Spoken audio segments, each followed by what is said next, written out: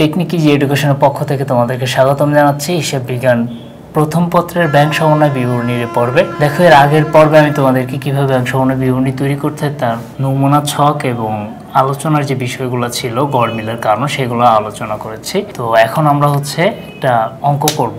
তো দেখো, এখানে আমাদের অঙ্কটা আছে, সেটা হচ্ছে এই যে মেসার্স তাসফিয়া ট্রেডার্সের 2018 সালের মার্চ মাসের ব্যাংক সংক্রান্ত তথ্যাবলী নিম্নরূপ। এক নম্বরে কি বলা আছে, নগদান বই অনুযায়ী ব্যাংক জমার উদ্বৃত্ত 35,500 টাকা। আমি তোমাদেরকে আগের পরে বলেছিলাম যে আমাদেরকে যে কোনো একটা বইয়ের, দুইটা বইয়ের মধ্যে যে কোনো একটা বইয়ের উদ্বৃত্ত বা অতিরিক্ত দেওয়া থাকবে। তো দেখো, আমাদের এটা হচ্ছে কি ব্যাংক জমার উদ্বৃত্ত দেওয়া আছে।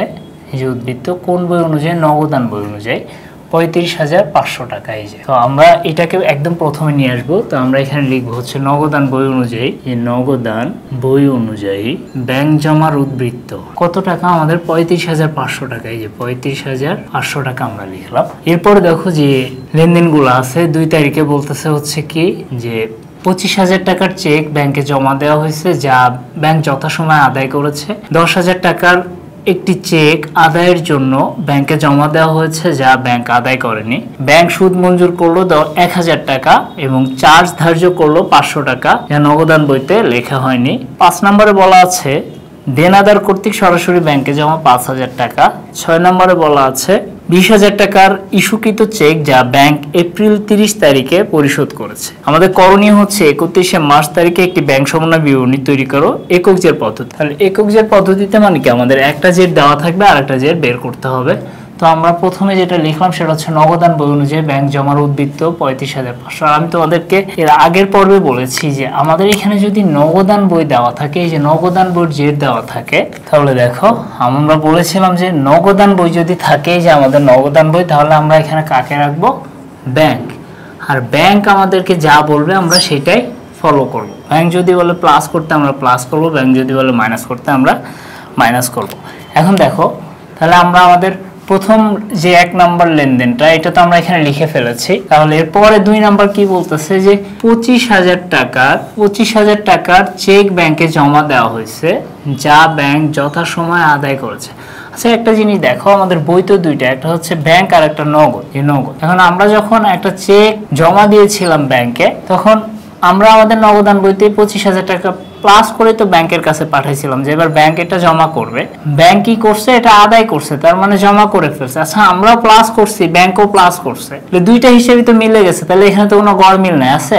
তাহলে 2 নম্বর এন্ট্রিটা আমাদের ব্যাংক সমন্বয়তে আসবে না, কারণ ব্যাংক সমন্বয়তে আমরা ওই হিসাবগুলো নিয়ে আসবো যেগুলার কি গড় মিল আছে। অর্থাৎ ব্যাংক প্লাস করছে, নগদান বই প্লাস করেনি, বা ব্যাংক মাইনাস করছে, নগদান বই মাইনাস করেনি, এই লেনদেনগুলো আসবে। তো এই লেনদেনটা যেহেতু কি করছে, আমাদের নগদান বইয়ে 25,000 প্লাস করছে, ব্যাংকও প্লাস করছে, যে বলছে ব্যাংক যথাসময়ে আদায় করছে, তার মানে ব্যাংকে প্লাস আছে, তাহলে এটা কিন্তু আমাদের আসবে না। তাহলে 2 নম্বর এন্ট্রিটা আসবে না, এটা বাদ। 3 নম্বর দেখো, 10,000 টাকার একটি চেক আদায়ের জন্য ব্যাংকে জমা দেওয়া হয়েছে যা ব্যাংক আদায় করেনি। আচ্ছা, আমরা একটা চেক আদায়ের জন্য ব্যাংকের কাছে পাঠাইছি, পাঠানোর সময় আমাদের নগদান বইতে প্লাস করলাম, করে ব্যাংকের কাছে পাঠালাম যে তুমি এই চেকটা আদায় করে আমাদের হিসেবে টাকাটা যোগ করে দিন। কিন্তু ব্যাংক কি করছে, ব্যাংক বলতেছে আদায় করেনি, এই যে আদায় করেনি, তাহলে ব্যাংক তো যোগ করেনি, ব্যাংকের এটা আদায় করেনি মানে কি, মাইনাস হয়ে গেছে। আমরা প্লাস করছি আর ব্যাংকে আদায় হয়নি মানে মাইনাস, তাহলে ব্যাংক বলতেছে আমার এখানে মাইনাস ফিগার আছে, তাহলে আমরা এটা কি করব, মাইনাস করব। তাহলে 3 নাম্বার যে লেনদেনটা, 10,000 টাকার একটি চেক আদায়ের জন্য ব্যাংকে জমা দেওয়া হয়েছে যা ব্যাংক আদায় করেনি, তাহলে এটা আমরা মাইনাস করব। আমাদের এখানে 2টা নিয়ম আছে, একটা হচ্ছে প্লাসের জন্য আর একটা মাইনাসের জন্য। তাহলে আমাদের এটা মাইনাস হবে, যেহেতু ব্যাংক বলছে আমার কাছে মাইনাস আছে, তোমরা এখন কি করবা, মাইনাস করবা।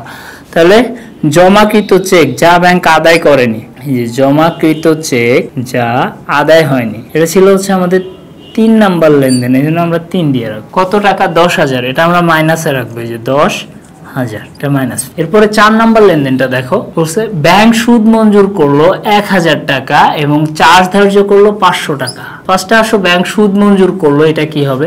আচ্ছা, আমাদের ব্যাংকে টাকা জমা আছে, ওই টাকার উপরে ব্যাংক সুদ দিছে, মুনাফা আসছে, তো এইটা হচ্ছে ব্যাংক কি করছে, আমাদের টাকা বাড়ছে, আগে মনে করো ছিল 10,000, এখন ব্যাংক আরো 1,000 দিল, তাহলে এখন 11,000 হয়ে গেল। তার মানে এই 1,000 টাকা আমাদের ব্যাংকে কি হয়েছে, প্লাস হয়েছে। তাহলে ব্যাংক যেহেতু প্লাস করছে, তাহলে আমরা কি করব, প্লাস করব। তাহলে প্লাস করলে এই যে আমরা লিখবো ব্যাংক সুদ মঞ্জুর করছে, বা ব্যাংক কর্তৃক সুদ মঞ্জুর, ব্যাংক কর্তৃক সুদ মঞ্জুর। এটা হচ্ছে আমাদের কত তারিখের 4 নাম্বার লেনদেন। এই যে আমরা এখানে লিখবো 4। তাহলে ব্যাংক সুদ মঞ্জুর করছে কত? 1000 টাকা। এই যে 1000 টাকা আমরা প্লাস করব। এইটারই বাকি অংশ দেখো বলতেছে এবং চার্জ ধার্য করলো 500 টাকা। আচ্ছা, ব্যাংক আমাদেরকে যখন সার্ভিস দেয় তখন ব্যাংক কি করে? চার্জ করে, টাকা কেটে নেয়। তো আমাদের অ্যাকাউন্ট থেকে ব্যাংক যদি টাকা কেটে নেয় তাহলে এটা কি হয়েছে? মাইনাস হয়েছে, যা নগদান বইতে লেখা হয়নি। তাহলে ব্যাংক মাইনাস করছে, এখন এই যে আমরা আমাদের নগদান বইতে মাইনাস করে দিব। তাহলে এখানে আমরা কি করব? যে ব্যাংক কর্তৃক চার্জ, ব্যাংক কি করছে? চার্জ করছে। যে ব্যাংক কর্তৃক ধার্যকৃত চার্জ, এটা কত নম্বর লেনদেন ছিল? এটা 4 নম্বরেরই বাকি অংশ। তাহলে এই যে আমরা এখানে ধার্যকৃত চার্জ কত আছে? 500 টাকা। আমরা 500 টাকা কি করব? মাইনাস করব।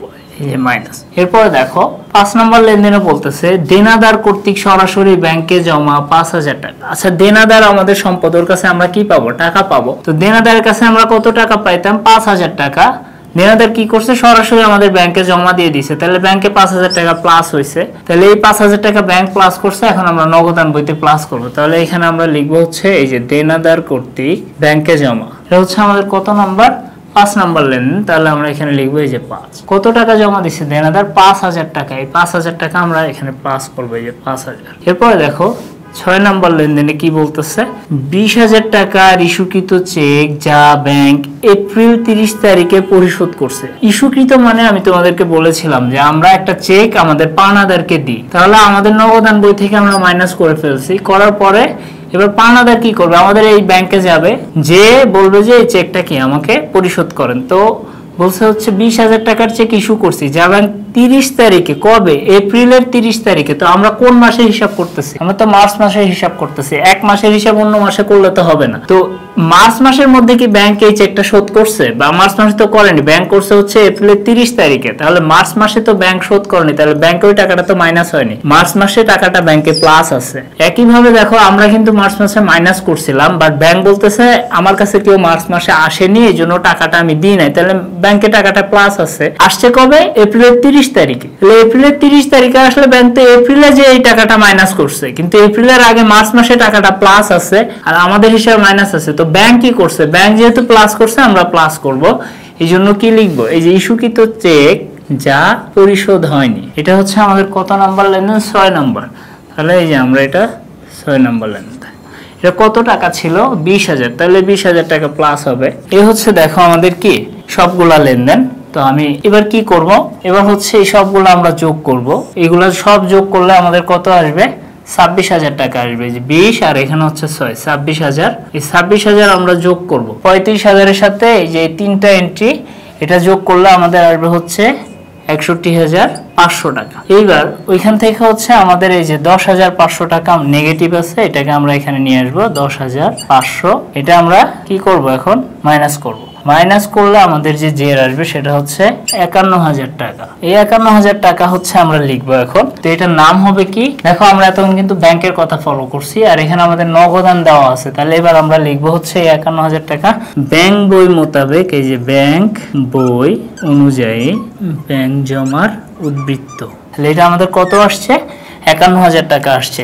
এই 51000 টাকা হচ্ছে কি আমাদের সংশোধিত ব্যাংক জমার জের বা উদ্বৃত্ত। আশা করি তোমরা এটা বুঝতে পেরেছো। দেখো আমি আবার বলতেছি, প্রথমে নগদান বই অনুযায়ী ব্যাংক জমার উদ্বৃত্ত ছিল 35500, আমরা এই যে এটা নিয়ে আসছি 35500। এরপরে 2 তারিখের যে লেনদেন, এটা 25000 টাকার একটা চেক ব্যাংকে জমা দিয়েছিলাম, ব্যাংকও এটা আদায় করছে। তাহলে দুইজনই যদি আদায় করে তাহলে তো এটা কি হয়ে গেছে? 2 বইয়ে যোগ হয়ে গেছে। এই জন্য এটা আমরা এখানে নিয়ে আসবো না, এই জন্য 2 তারিখের লেনদেনটা আমরা আনিনি, এটা বাদ দিয়ে দিলাম। 3 তারিখে 10000 টাকার একটি চেক আদায়ের জন্য ব্যাংকে জমা দেওয়া হয়েছে, যা ব্যাংক আদায় করেনি। তাহলে ব্যাংকে একটা চেক জমা দিছি কিন্তু ব্যাংক ওটা আদায় করতে পারেনি, তাহলে ব্যাংকে মাইনাস আছে, আমরা এই যে মাইনাস করছি 10000। এরপরে দেখো 4 তারিখে বলতেছে কি যে ব্যাংক সুদ মঞ্জুর করলো 1000 টাকা এবং চার্জ করলো 500 টাকা। ব্যাংক সুদ মঞ্জুর করলে আমাদের ব্যাংকে টাকা বাড়ে 1000, এই যে 1000 আমরা প্লাস করছি, আর চার্জ করলে টাকা কেটে নেয়, এই জন্য 500 মাইনাস করছি 4 নাম্বার লেনদেনে। তারপরে দেখো 5 নাম্বার লেনদেনে বলতেছে দেনাদার কর্তৃক সরাসরি ব্যাংকে জমা। দেনাদার আমাদের ব্যাংকে টাকা জমা দিয়ে দিয়েছে, তাহলে এটা প্লাস হবে, আমরা এই যে 5000 প্লাস করছি। তারপরে দেখো 6 তারিখে বলতেছে 20000 টাকার ইস্যুকৃত চেক যা ব্যাংক 30 এপ্রিলে পরিশোধ করছে। তাহলে ব্যাংক মার্চে তো এটা পরিশোধ করেনি, তাহলে 30 এপ্রিলে পরিশোধ করছে। এপ্রিলে যে এটা মাইনাস হয়েছে, এর আগ পর্যন্ত মার্চে টাকাটা প্লাস ছিল, এই জন্য আমরা প্লাস করছি এই যে 20,000 টাকা, এবার সব যোগ করে 26,000, 35,000-এর সাথে যোগ করলাম মোট 61,500। সেখান থেকে আমরা এই যে মাইনাস ফিগারে যে 10,500 আছে এটা মাইনাস করলাম, করলে 51,000 টাকা। এটা হচ্ছে আমাদের ব্যাংক বই অনুযায়ী ব্যাংক জমার উদ্বৃত্ত। এই হচ্ছে আমাদের ব্যাংক সমন্বয় বিবরণী। উদ্বৃত্তের যে জের থাকে সেই নিয়মে একক জের পদ্ধতি সংশোধন। আশা করি তোমরা বুঝতে পেরেছো। এর পরের পর্বে আমি সেম আরেকটা অঙ্ক উদ্বৃত্ত জেরে তোমাদেরকে দেখাবো, তবে সেটা হবে কি ব্যাংক বই অনুযায়ী উদ্বৃত্ত দেওয়া থাকবে, আমরা এই হচ্ছে নগদান বইটা বের করব। এটাই তো। সে পর্যন্ত তোমরা সবাই ভালো থেকো এবং আমার সাথে থেকো। আজ এ পর্যন্তই। আল্লাহ হাফেজ।